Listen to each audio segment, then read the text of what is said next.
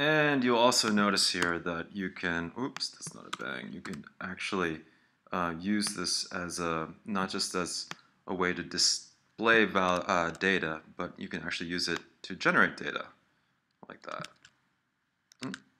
Don't know why it's so slow. Oh, I guess it sends data out once you release the click here, but you can actually, I think you can set that somehow so that it's continuous.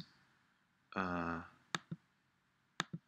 see over here, and then the attributes.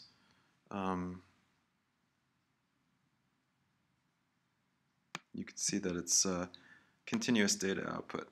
That's it down here. And so if you do that, then you can actually get continuous data that comes out. It comes out as a list of values, because right now it's fine because we only have one slider that we're controlling, but we will see in 1 second that if you actually have multiple sliders, because it's a multi-slider object, each slider value will actually be output as an element in a list.